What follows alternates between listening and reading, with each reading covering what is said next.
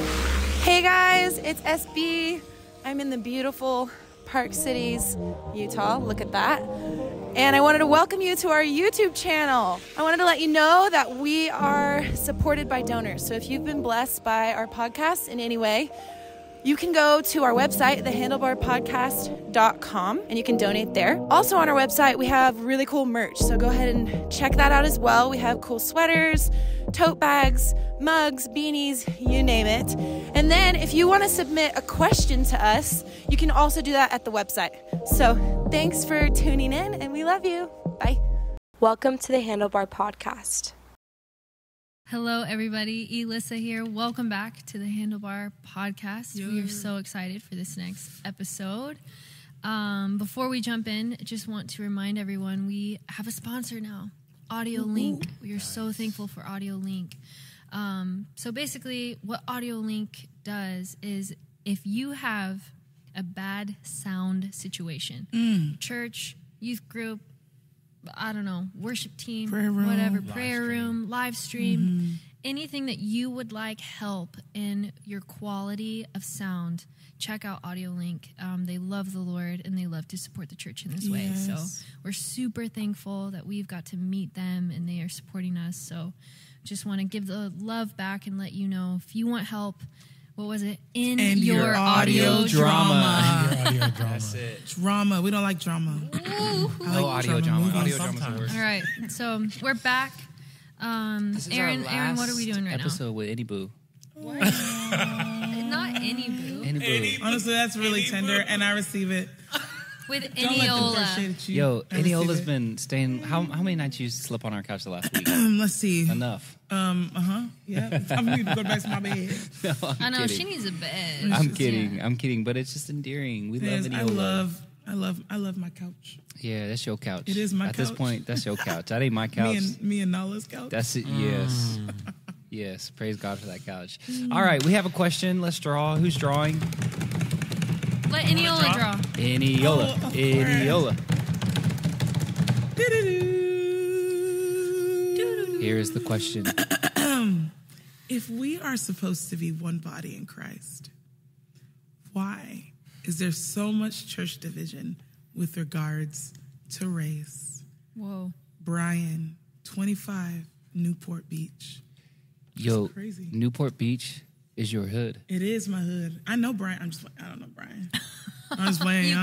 You could. Who knows? Maybe Probably you do, walk maybe past you each don't. other on Pacific Brian, Coast Highway. From Newport Beach. Yo, Joel and I almost drowned in Newport Beach. What? We were surfing together, and Wait, I both of almost you did guys too, were there. and Eniola witnessed it. I was observing this. And those waves came in, and I've never been that scared of the ocean until that day. I observed this. I was flying a kite and deciding I was going to move to Huntington Beach while they almost drowned in the Pacific Ocean. In the Pacific Ocean. I love that you were flying a kite. You were abiding. I have You not were thought of a abiding, kite. and I'm over there striving to get out of the water just to get back to the It was the beach. first time I had ever flown a kite in my life, and it was flying. Like, it was in the air. I was having a moment with God and the wind. This is what will happen to me if I move here. Listen. Wow. He was like, yes. I literally was like, wow, I think I was born to do this. So I moved. But starting a kite is so vulnerable. Can I tell you something? I did not start that kite. A child did. Somebody's son, sense. somebody's child did, who was out there with us. They started it and gave it to me. Yo, that is true. That is one of the most vulnerable things, starting If a you kite. watch someone trying to start a kite, Whoa. oh my So god, awkward. that's crazy. All right. Well, anyways, back to our question. Who asked Brian? Brian 25, Newport Beach. Please read the question again. I'm Read it sorry, one more we got time. off track. If we are supposed to be one body in Christ, why is there so much church division with regards to race? Racism. Let's talk about it. I just want to start by saying, I'm not going to say what you think I'm going to say. I'm going to say racism is trash, okay? Period. All right, let me start Okay. the timer. Let me start the timer. Here we go. 15 minutes. All right, at the table we have an Argentinian or an Argentinian. How do you say it? Yeah, how you want to say it. Argentinian. Argentine? No, It's Argentinian. Is Argentinian. Yeah, there we go. I We think got an when it's a Argentinian. person. When it's a thing, it's Argentinian a lot of times. We got an African. African. Yeah, and then we got a hybrid here between Alyssa and I.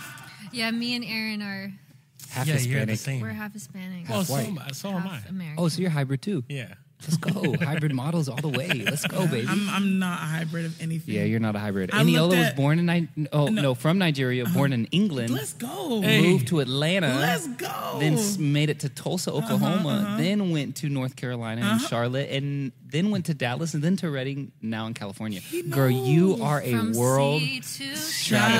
Shining sea. All right. Actually, you're right. That's seen exactly it. what happened. You've seen America. I have. I've seen this Seen it all. nation. All right. Let's talk race. I'm a little out of pocket today, guys. I'm sorry. Let's talk race. Let's talk racism. I love that Eniola is here for this question because you have deeply informed me on this topic. Now, I almost said over racism, but it's so much grander than It just the is topic so of much racism. bigger than racism. I feel like I have learned so much from you specifically when it comes to race, ethnicities. Yeah. Yeah. I think if I look at that question, and I'm just going to start with what it says, which is technically why is there so much church division with regards to race? And one, because the church is made up of people.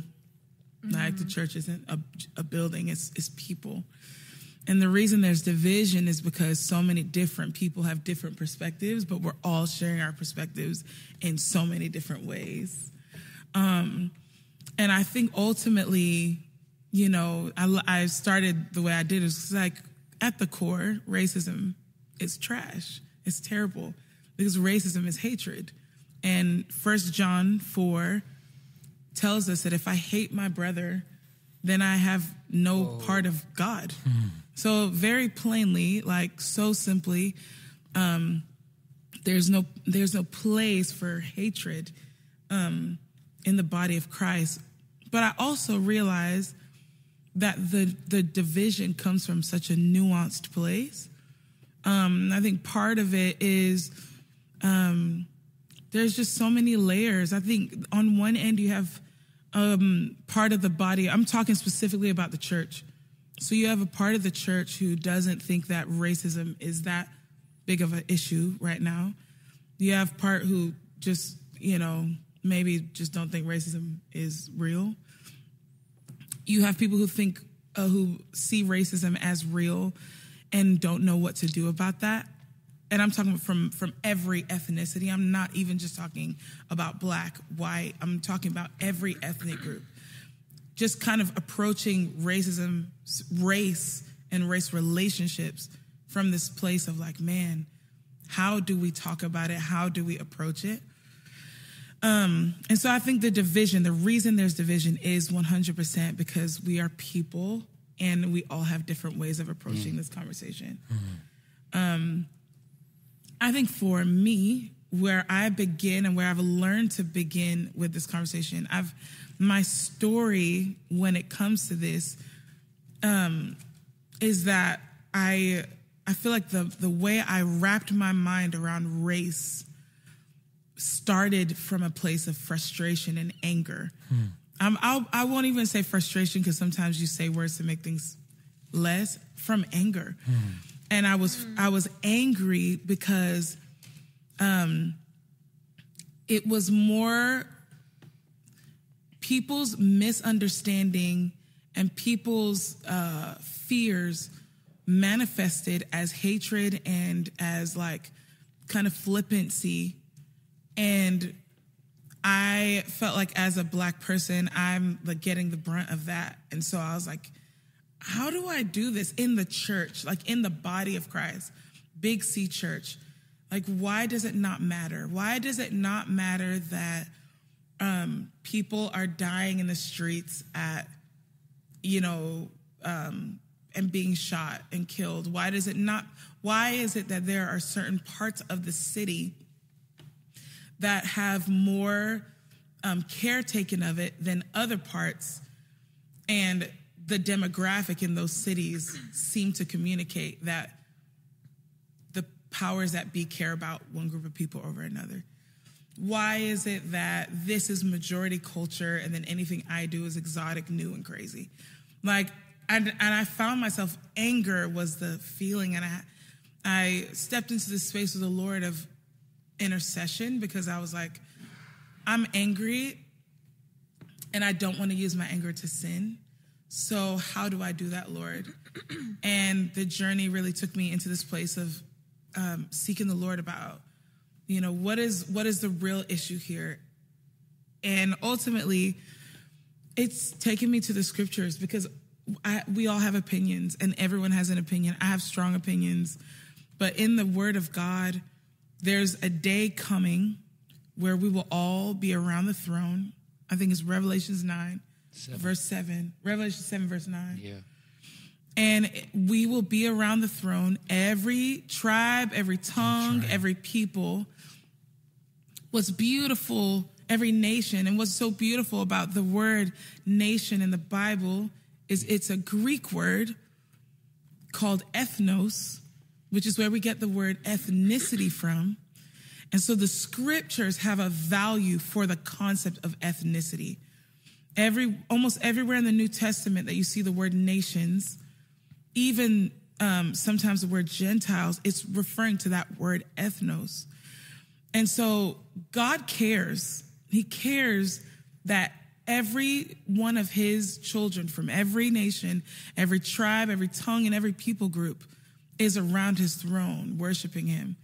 And so I think part of that concept of division is I think sometimes we want perspectives to be shared in a way that we all kind of agree on, and we're like, yeah, we all agree that this is something. And I'm not talking about, is racism bad? Is this good or that? I'm more so talking about like people need to talk to each other and talk about the things that make us different as opposed to kind of building constructs of generalization. I think, I can speak for the American Western Church because I've been raised in America and in the Western Church. Mm-hmm. But I think something that I have realized and seen or even have had to fight against in my own upbringing of the faith is the misconception that Jesus is a white male with blue eyes, blonde hair.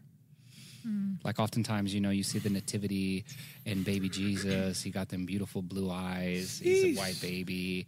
And I think when it comes to racism, one of the biggest things that has helped me in regards to embracing other ethnicities is the fact that Jesus is a Jewish man. Yeah. He's not white, he's not American. He doesn't, if he were walking on the earth today, he would not be able to vote in America. I hate to tell you that, but that's crazy. He's not an American citizen. He's Israeli. Mm-hmm. He's Jewish. And I think that in itself helps me understand, wow, I have given my life to a man whose ethnicity and culture is foreign to mine. Yes. He would be a foreigner walking around in the States. And so, I read an article, I think of anti-Semitism as racism. Anti-Semitism is a big word to say hatred for the Jews. But I read an article that Hitler, out of his own mouth, confessed that Christianity was the religion he related to the most. Now, I don't think he was confessing to be a Christian, but he was saying, if there were a religion I relate to, it's Christianity.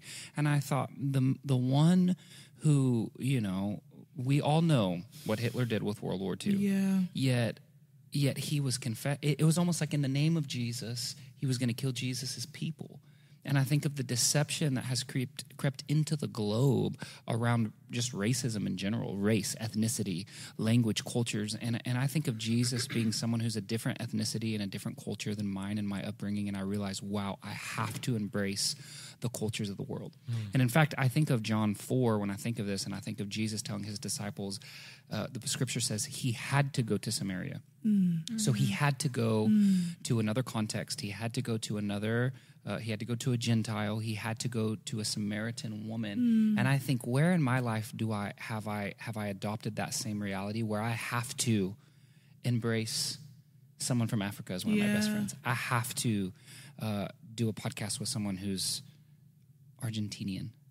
I say it right that time. You know what I'm saying? The point I'm trying to make is where I'm embracing other cultures into my daily life, because I think one of the most frustrating things is when people are like, yeah, I'm all about diversity, but everybody in their circle looks just like them, or churches that say we're a diverse church and all are welcome, and everybody from every nation, yet everybody that attends that church looks just like the senior pastor. Yeah.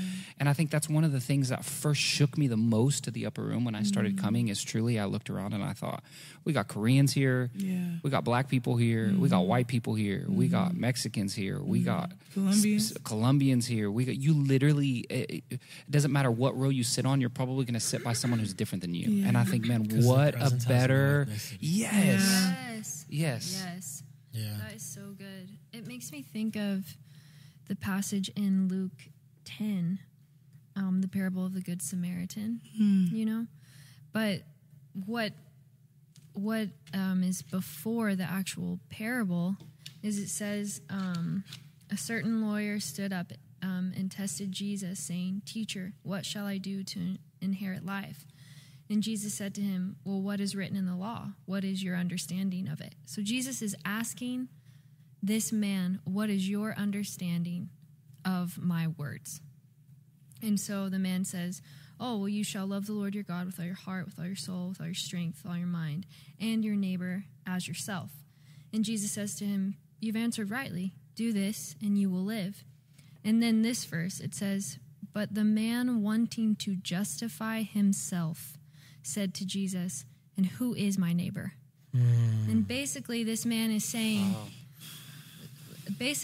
he's trying to see if Jesus will give him permission to pick who his neighbor will be to him. This is good, Elissa. And Jesus is saying, you don't get to pick who your neighbor is. Everyone is precious to God. Yeah. And so then he goes on to tell this story of the Samaritan helping the Jewish man who gets robbed on the road. And Samaritans and Jews hated each other. Mm-hmm. They could not get along. It was racially charged. Yeah. And so Jesus uses this parable that just shocks this man, because he was like, "No, you don't understand. To love me is to love who's in front of you. And you don't get to choose how much you love someone or how little you love them." Wow. And so I think for me, it's like I can see us justifying, well, this person looks like me, I'll love him a little more than this person who doesn't look like me. We can then tend to show up a little less, and it's this judgment. We judge based on appearance, where it says God looks at the heart. And so I think for me, I'm confronted with, if I have chosen to follow Christ, that means I love who Christ loves. And who does Christ love? Everyone.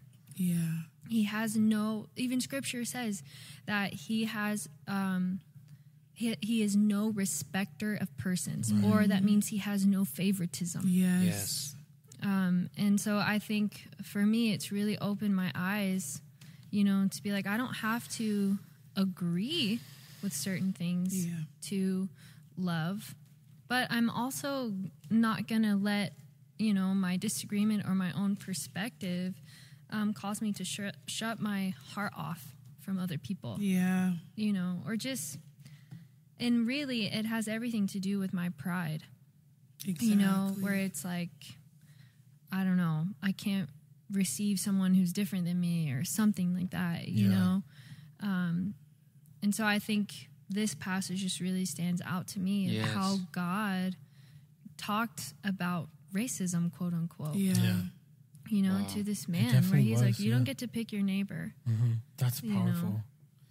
And I think as you're talking, people are afraid of what they don't understand and what they can't control. Mm-hmm. And when you don't, I'm having this thought, my friend is a real estate agent, and he was telling me people can be the most open, welcoming people in their lives, but when it comes to buying a house, when it comes to what's really important to them, they oftentimes will go to a real estate agent that is their same culture or looks like them, or somehow they can relate to, because it's this more tribal thing within them. I don't really understand what I'm doing, so I just want to be with someone that I think I can trust. Mm-hmm.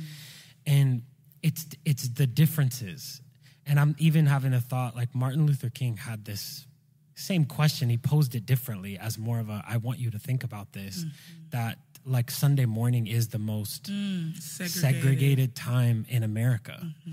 And it's very true. You can go to a black church, a Spanish church, an Asian church, or this church, or that. Like, people have gathered within their own tribes. And even Paul addresses it. When a lot of Bibles translate the word to sectarianism. But what he's talking about is we all come to church together, but then the Greeks hang out with each other, and then these people hang out with each other. He's like, this is not the body of Christ. Yeah. This isn't what God wants.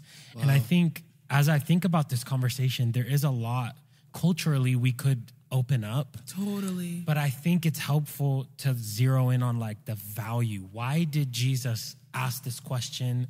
Why did he tell this story? And I have this one thought. I want to read this because I think it's the beginning of it. It's the story of the Tower of Babel. And prior to this, everyone had the same language and the same culture. And it just says that the Lord confused their language and dispersed them all over the face of the earth, right? So there's this moment. One moment, everyone speaks the same language and they have the same culture. The next moment, there's these different languages and people are different. And over time, they'll grow to be even more different from each other. Yeah.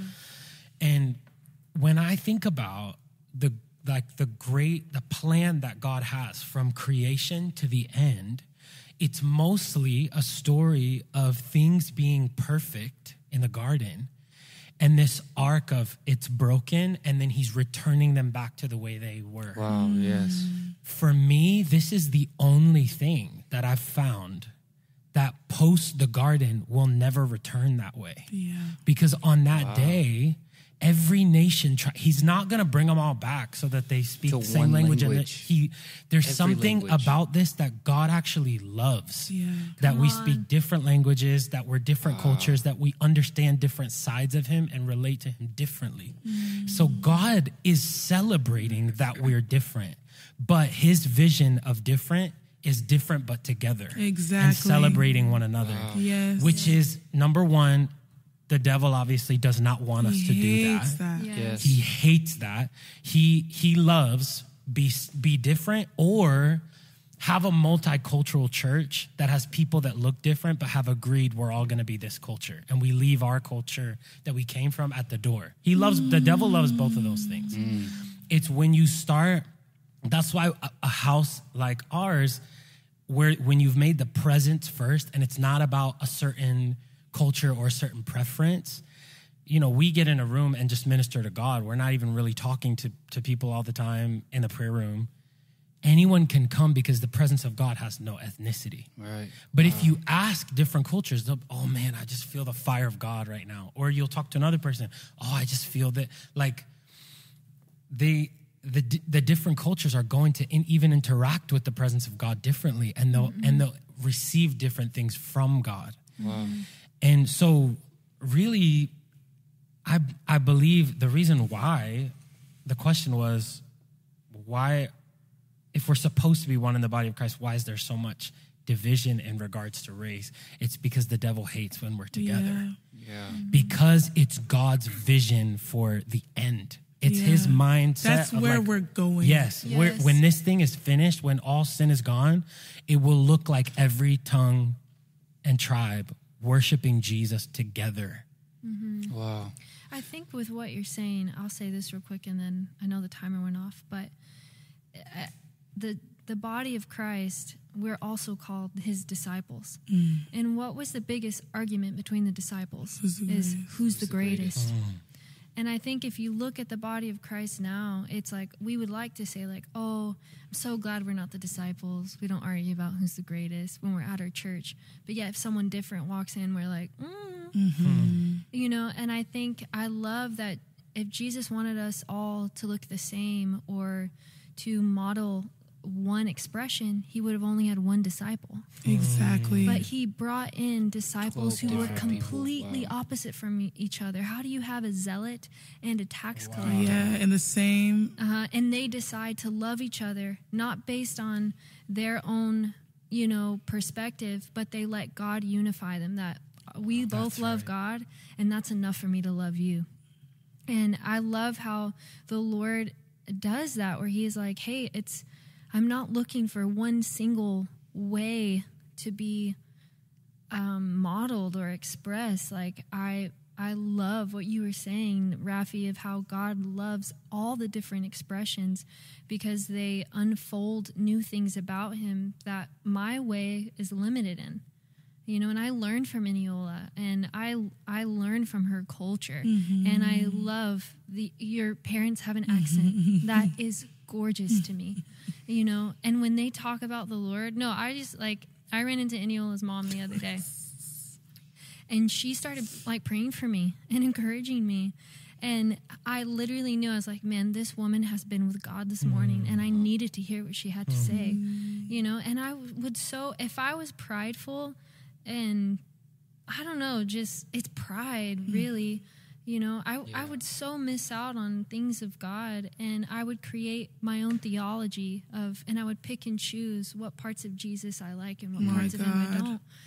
And anyway, that's all I have to say. So give us a handlebar, Elissa. We can start with you around how would you give someone a handlebar to help either embrace what we're talking about or help to bridge that divide? Like fill the gap where we feel like there's such a space, there's such a tension, there's such a chasm between, in this conversation of race. Like what would be your handlebar you would give someone? I think I would say make a friend with someone who's different than you and watch what God does. I mean, me and Eniola have been friends for like 11 years. Yeah. And we were so different toward each other 11 years ago than where we are now. Man. I had to repent and be corrected, and she would have to say, hey, this feels like this when you act this way. Wow. And it was like, wow, I didn't know I had exclusive tendencies because of the way I grew up, where I was like, oh my gosh, I'm so sorry. And I have learned so much about God through Eniola and learning about her culture and how different. And she's understood more of maybe the mindset I've had. Mm-hmm. But what's so beautiful is neither of us have tried to force each other into I haven't tried to force Eniola into my mindset. Right. And she hasn't tried to force me into hers. God has literally called us to let go of things that are not of him as we've gotten to know each other. It's like, wow, like, I didn't realize I was this way. And so my handlebar is make a friend. Yeah, that's great. With someone who's different than you. And if someone, if the way someone does something is like, if it seems annoying or frustrating to you, that's an open door to ask them to coffee. Be like, explain to me like why you like to do these things. I've noticed this, you know, and to love them and to get out of your own head and see the body, the real body. Yeah. So that's my handlebar. I want to jump in and say that's amazing, and I do think that, at least for me, I can't imagine there not being a handlebar that's somehow connected to relationship. Maybe you guys do have one, but I think relationship is the answer to this question. Yes, Agreed. There's so much.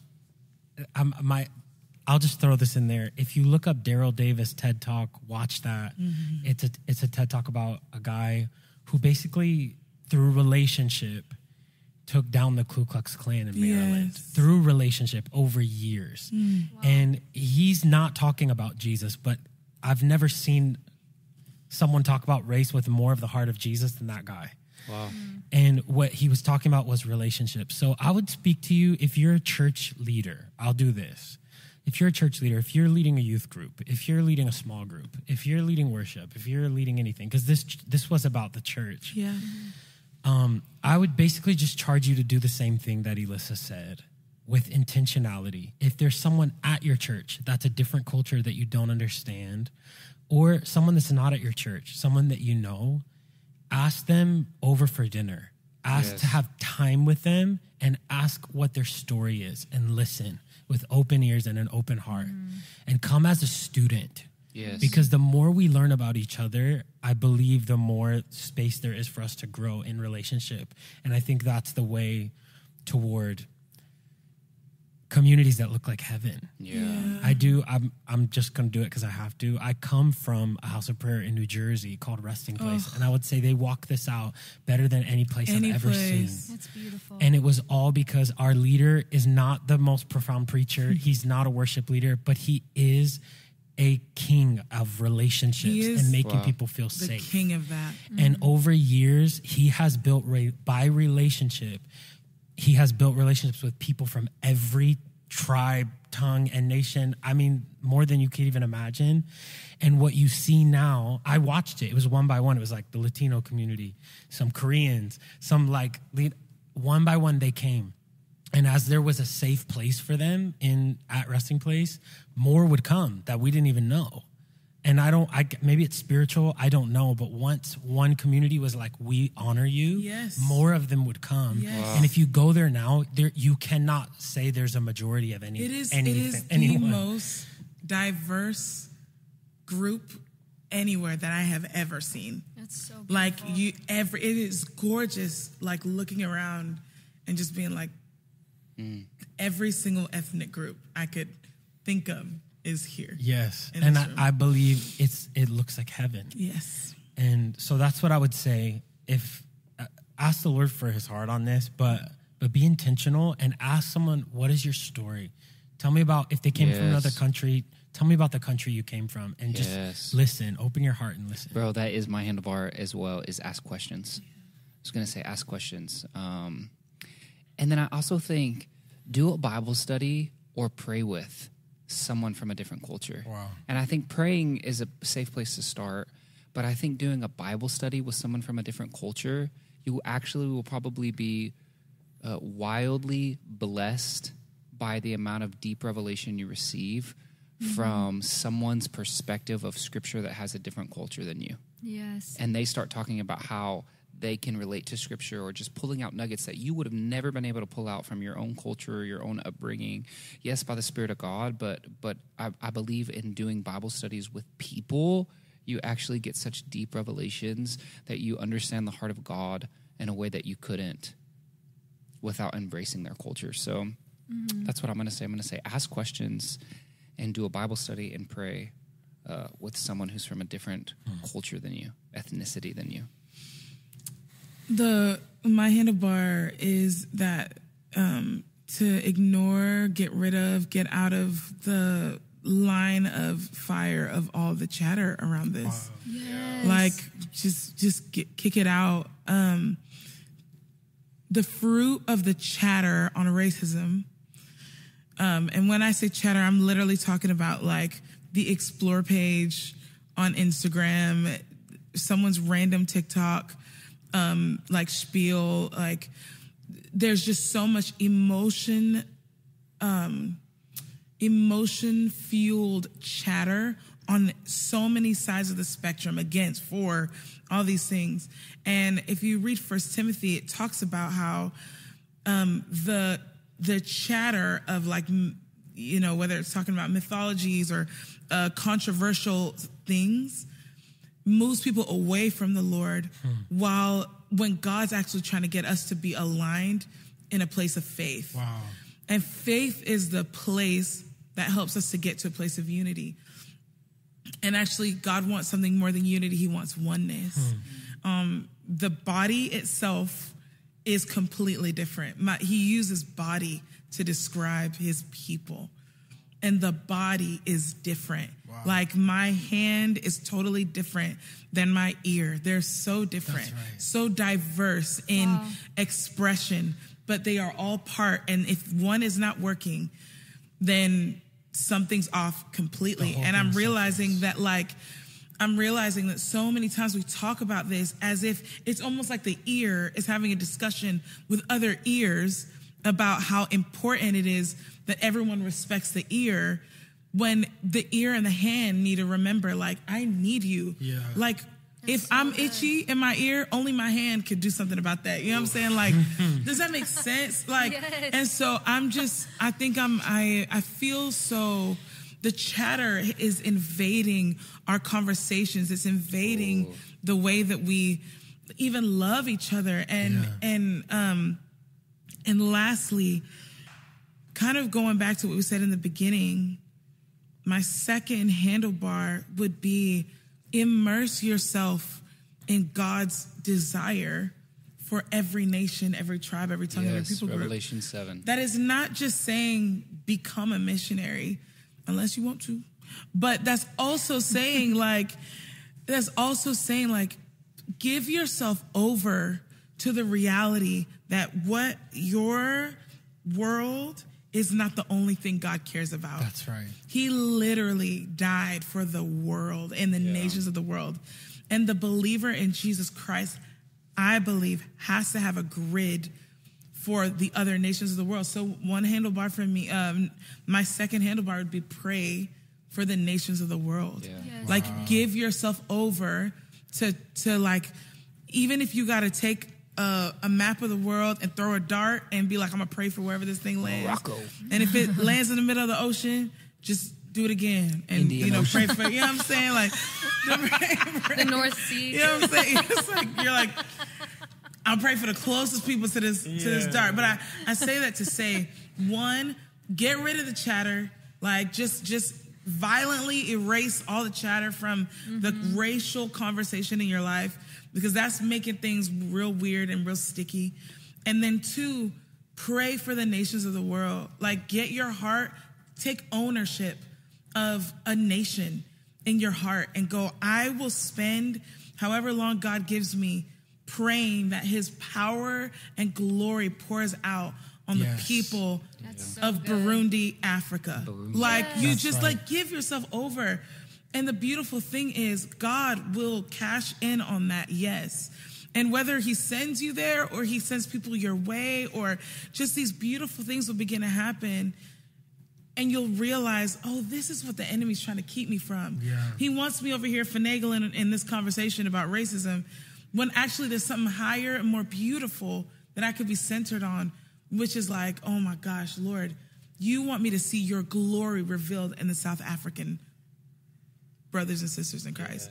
So good. Yeah. Eniola, to end this episode, will you pray? Yes, I will. This is also our last episode with you, so just pray. Pray for those that are listening. Pray for this topic. Let's just end in a short, quick prayer. Yeah. Jesus, I just bless you. I thank you so much for your presence and for your friendship. I honor you for inviting us into your story, Lord.